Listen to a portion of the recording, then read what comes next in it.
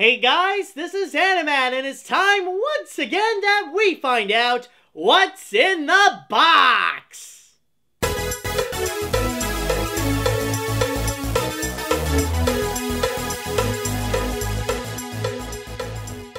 Okay, so as you've probably seen in the letters portion, I had a whole mount of letters that you guys have sent me, and they were fantastic letters, by the way, and a lot of them are pretty heartfelt. But now it is time that we shall go into what could be the more interesting aspect, the one that will contain a lot more surprises, and that is the packages portion. And I already got a whole bunch of them right over here. So I think I shall begin with the first one, which is right on top, and it is from Pokematic. And apparently, I have been getting letters and, well, not really like letters like these, but I've been getting messages from Pokematic that he is very excited for me to open up this one, and he's like highly anticipated for this. So Pokematic, this one is for you. So let's see, what the fridge are you excited about? And hopefully I know how to open this correctly. Okay, first of all, do we have any letters in here? Just need to double check on this. Do we have a letter? Oh, yes we do. Yes we do. Oh, wait a minute. Okay. So I guess it's stuck on this book. I just need to open this up. Okay, thank you very much. So, it says here, Dear ANIMAT, this is not a troll gift. Okay, small troll. But the joke is that you could do whatever you want with it. Do one of those deranged colored pages things when you go and make crazy scenes from crazy additional lines or colors. You know, the color and dress, but some artists make it look like lingerie thing. Oh, you mean like taking children's coloring books and make them a little bit like adult themed, or make them a little bit more dark. I gotcha. Sincerely, Pokematic. Let's see. P.S. I have no shame for this, as you threw out my awesome Shrek letter in the last gift. Now no one will know how we already have Shrek 5 thanks to all the spin-offs, and how we Shrek fans should ask for Shrek 6, 7, and even 42. They also won't know my amazing ability to steal jokes from Foster's Home for Imaginary Friends, so don't call me on this activity book. That is so bad. Toys R Us was practically giving it away in its final days. This is on you, my friend. My friend, or my friend, and that is a reference to Oh Hi Tommy. Okay, I'm going to confess that what he is referring to is that apparently in the last episode, he did send me a gift, and I accidentally forgot to check if there was any letters or anything, and I just went straight to the packages. So for that, Pokematic, I sincerely apologize for my own stupidity on that, and going in a little bit too faster than I should. So that was all my bad, and I sincerely apologize. Anyways, let's see what the fridge we got here. Oh, let's see. Oh boy, the Emoji Movie Ultimate Coloring and Activity Book. Oh god, so yeah, this is all an activity book based on the godforsaken Emoji Movie. And you know what? I'm just gonna say right now, because of what you wrote to me, I'm actually not upset that I got this. And I'll tell you why. Because you actually gave me a brilliant idea of actually doing what you said. You know, that whole like, oh, take this children's coloring book, which in this case is the Emoji Movie, and add in some provocative lines to make it a little more shocking. So I'm not gonna lie, that's actually a pretty good idea, and I might take your idea on it. I might actually think of like one crazy idea. It depends on the stuff that this would provide me, if there's enough material to actually do something crazy with it. So I don't know, who knows, but yeah, this will be quite interesting, and I get why you want to do that as revenge. So again, sorry for that, but yeah, this is gonna be a lot of fun, I must say. Alright, so with that said, let's go and move on to our next one, which is going to be from Justin Kennan. It's been a while since I've heard from the dude. I wonder how you been doing, Justin. Let's see now, how the fridge do we open this? Ah, right here, perfect. And let's see now. Ah, and here is his letter. I don't think it's from this one. Oh, here we go. Happy birthday, Animat! From this old how to draw book from my childhood, as I don't draw, I thought you could use it or give to a young family member who loves dinosaurs. It's really old, so be careful with it. The other side is a page from my first draft of my manuscript. Oh, that's why. Okay.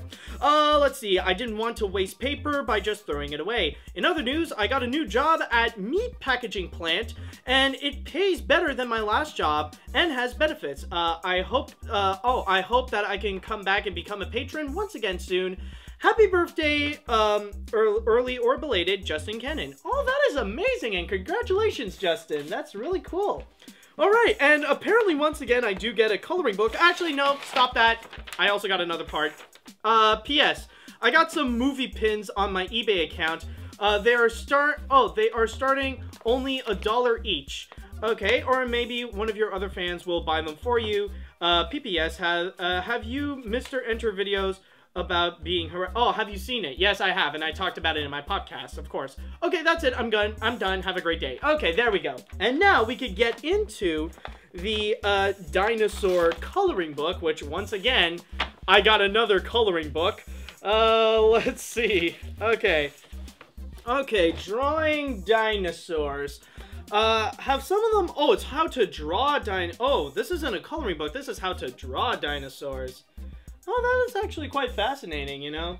Really nice, and especially that, you know, and especially, I have already talked about a lot of animated dinosaur movies, and just recently, as of this video, like, I already released my You Are Umaso review, so, I am kind of sticking to a dinosaur theme, so, this is really nice, so thank you very much, Justin. Really cool, really cool. Okay, so now we're gonna go into the big boxes right here, so let's start things off with this one, which it is a big square, but surprisingly, it's actually kind of light, and hopefully there's nothing too expensive in this that could be breakable, because I was spinning it like a fool. Okay, let's see now. Now I just need to open this bad boy, see what it is. Okay, well, of course, we gotta check if there is even a letter. And, nope, it just says that I got a mask. Apparently, that's all it is. It's just, a Phantom of the Opera mask. So, hold on a sec. Just need to make sure I wear this correctly. Alright. How the fridge do you even... How is this possible? Like, do I just... Hold on. Just need to make sure... Okay, I think I got it. Okay, hold on a sec. Did I get it right? Do I look weird? Hold on a sec. It's just I'm wearing a mask, and like I'm wearing glasses. Nope. Oh boy. Hold on a sec. Ah, there we go. Ah, there we go. And now I look very nice for the music of the night. And I think for the rest of this video, I might as well be wearing this.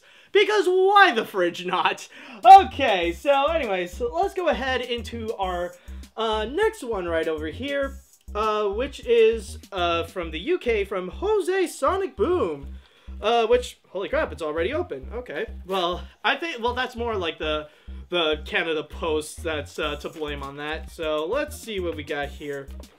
Let's see. Holy crap, we actually have a whole bunch of stuff now. Okay, and it states right over here. Okay, wow, okay.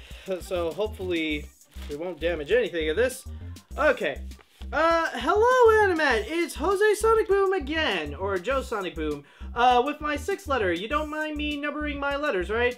With my previous letter, I decided to include my Ralph Bakshi tweets because it's so cool that Ralph liked my animation look back poster and thought it would be great to share it with you, most for proof. The month of June was great, mostly celebrating my 22nd birthday, and especially my YouTube channel on June 3rd because now it just turned 10 years old.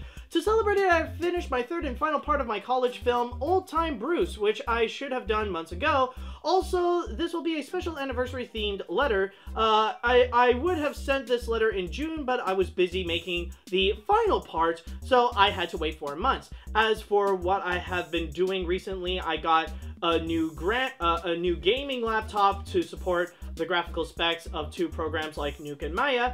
Nuke is the main program the filmmakers always use in movies. It's very advanced, but in my case, it's a bit too advanced for being very convoluted and frustrating when it comes to blue and green screens because it always comes out transparent, like the effects of Jaws 3D. I wish the blue-green screen composition was simple as yours, but I have to make some test videos, so I am getting the hang of it. Maya, on the other hand, is a very fun CGI modeling software. Building whatever you want with the program is really cool. What I've built so far is 3-star ships of the USS Enterprise, an Imperial AT-AT Walker, Thunderbird 1, and the absolute hardest creation to model in Maya, which is the light cycle from Disney's Tron, mostly for its round natures.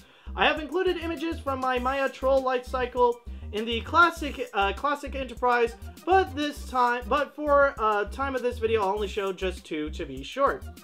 Okay, I think with all that said, that will be from Joe Sonic Boom. So we also got like a whole bunch of papers. We all got a whole bunch of drawings here. So just a quick look. So we got Epic Matt right over here. Then next up, what we got is Dragon Slayer, a pretty nice drawing.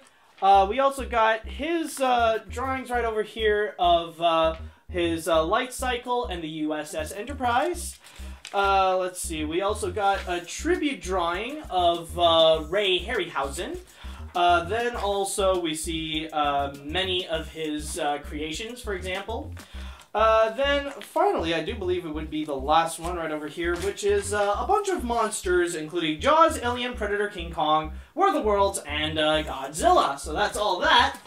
But on top of that, we also got a whole bunch of extra stuff in here. Like, we got this big DVD case of old-timer Bruce. So we got that.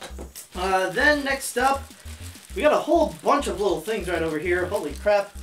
Need to make sure I can get them all at once. There we go. I think that should be good.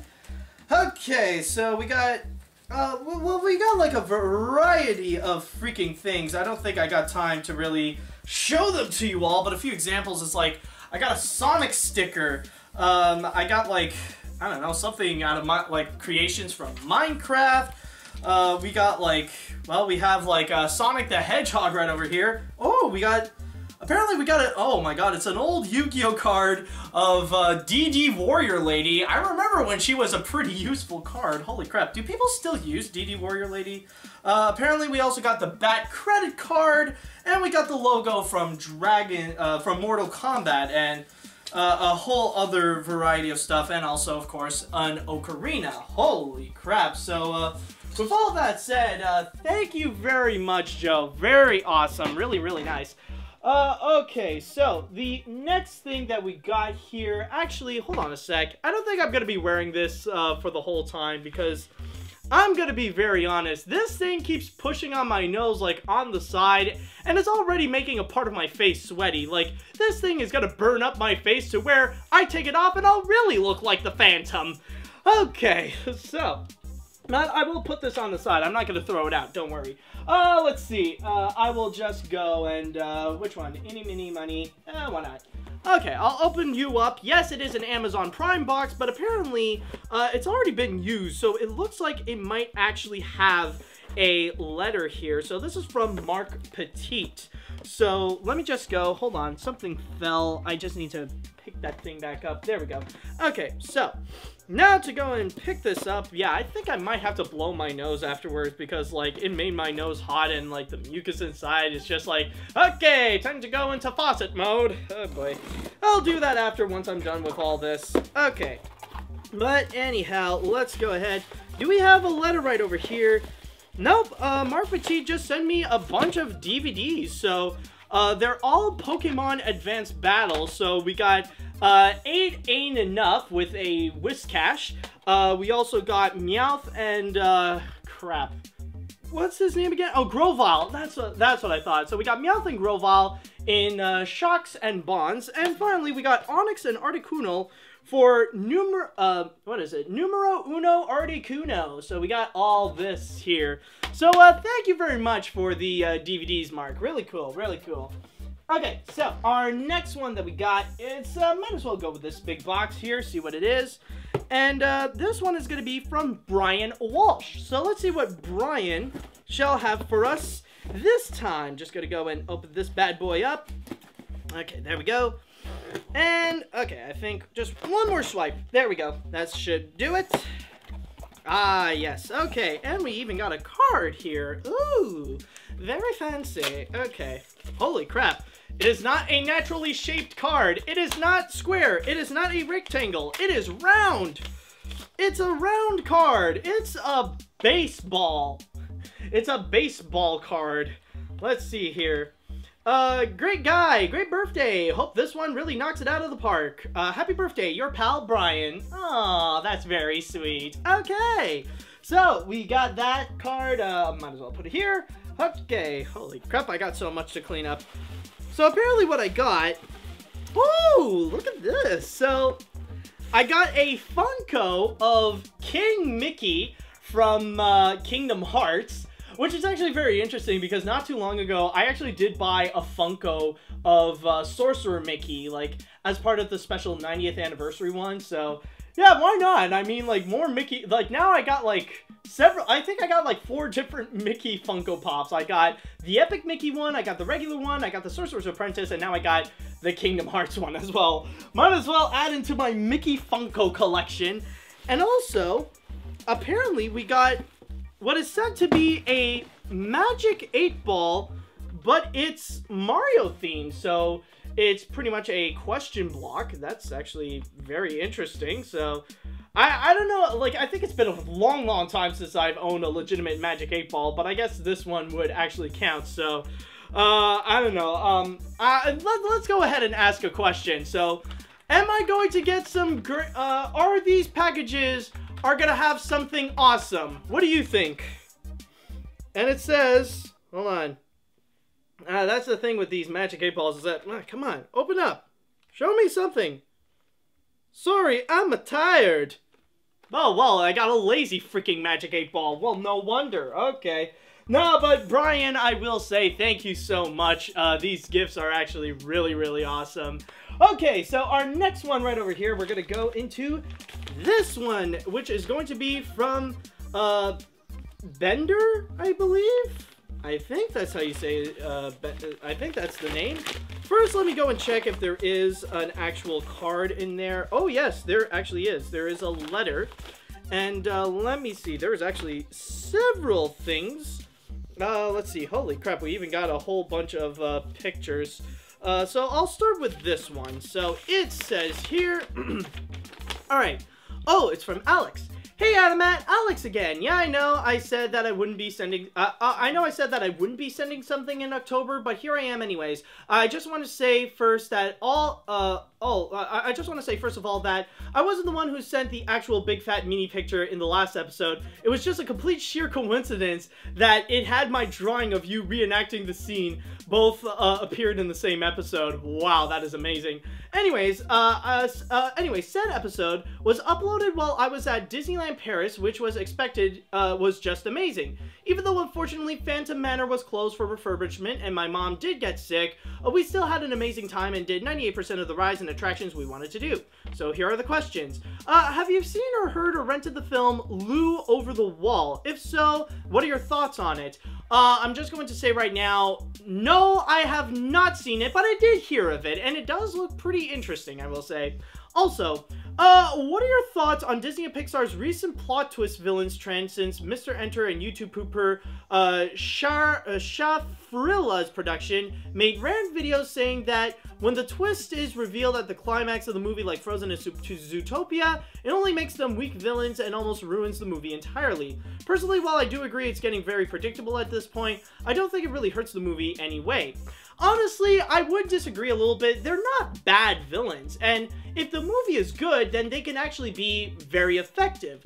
The only problem is that Disney has been doing it quite a lot, like one in a row. Like, okay, it's fine that they would do it in Wreck-It Ralph, but then they start doing it again in like Frozen, and then they do it again in Zootopia, and then it would continue on, and then like even in Moana, there isn't like an official villain, like a prominent villain that is seen throughout the film. Yeah, there's like Tafiti, and then there is also, or is it Taka? Yeah, I think it's Taka, I mean, Taka and Tamatoa, but they're not necessarily villains that you see all throughout the film. So that's the kind of the problem right there. It's just the fact that they're doing it a little too much. Okay, so, finally, for your birthday this year, I have sent you a Roy Lichtenstein drawing I made in high school and a Blu-ray and region-free DVD. I've also sent you some photos of my trip, including some of me and my mom and my brother Scott with me, some of the characters, and some souvenirs like my Mushu drawing from the animation attraction at the new Sorcerer Mickey statue. Hope you love them, and I hope you love them all, and have an awesome birthday from Alex. P.S. Most Blu-rays from the UK are region-free. I've always made sure of that before I send you one out. Ah, okay, I see. Okay, thank you very much, dude. So, apparently, first of all, we got this, a really nice, rising sun drawing from Alex right here. And also, we do have, like, a whole series of pictures, and, also on top of that, like, here's his, little drawing that he did of, Mushu himself. I don't know if you can see it clearly, but, we also got, like, a series of pictures, during his time at Disneyland Paris, which I remember, like, I was there, many years ago. It was during the 15th anniversary, and, I'll show you, like, this one. And, I remember it was the 15th anniversary, and I think I was, like, it was back in 2007, so I think I was, like, 14 or 15 at the time. I was very young, but if ever the chance I get back to Paris, then I'll go back to there for sure. Anyways, let's take a look. Excuse me. Let's take a look at the presents, which, I'll start this. Behold, beneath the wrapping paper is a legendary, underrated Italian animated film that you have been searching for far and wide, but always was too expensive until today. Ooh, let me see. Alright, let's see what we got here, and, oh my god, is this for real? Oh my god, it's for real. Holy crap. Man, did that cost you that much? Did it cost you anything? Oh my god, hold on a sec. I need to open this. Holy crap, I never thought I'd see the day, but someone legitimately did it. Holy crap. It's a freaking... Oh, it's fresh. It's new. It is a... there we go.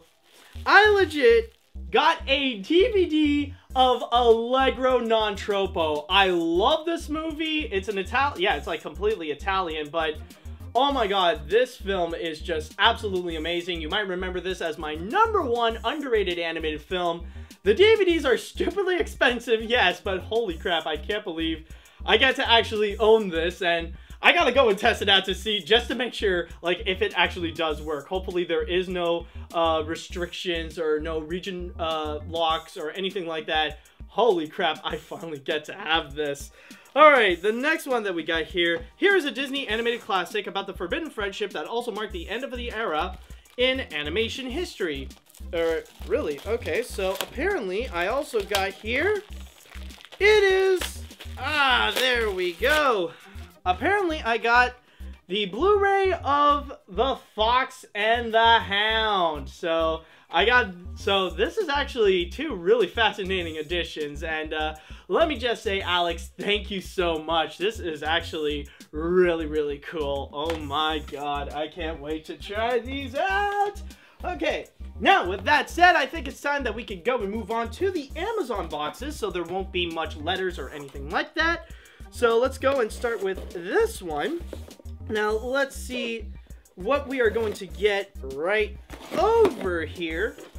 And let's see now. Yes, right here. It's an oh boy, this is pretty hefty for what seems to be a Blu-ray or a DVD.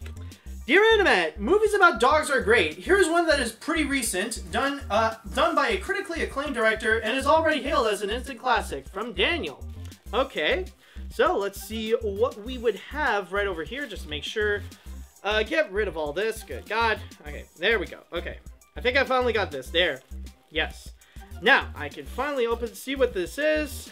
And I got right now... Oh, no. Oh, no. I was... No. Oh, no.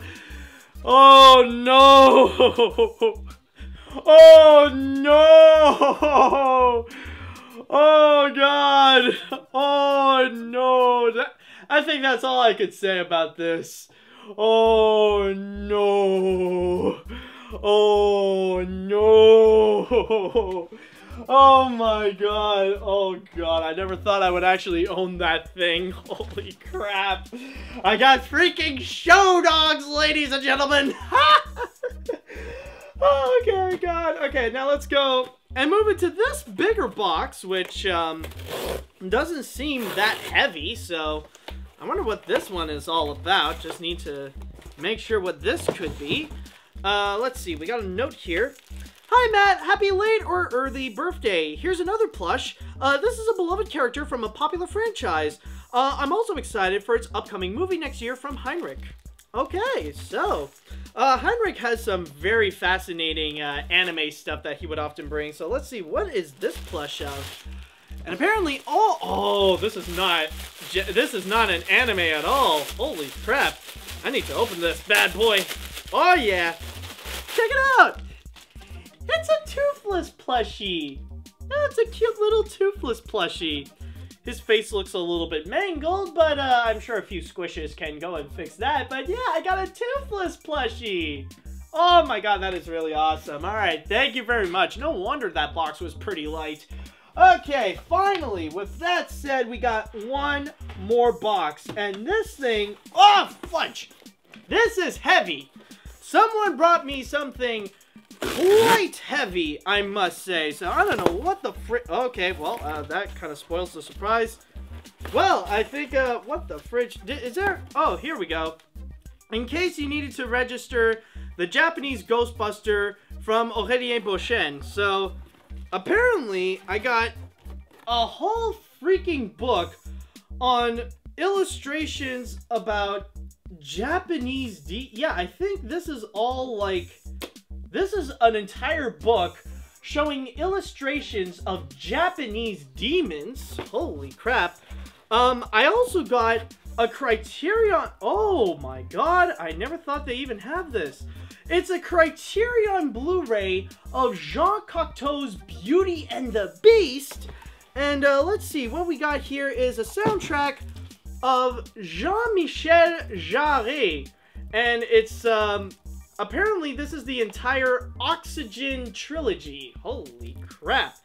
Man, this is actually, I'm telling you, this is actually pretty epic, I must say.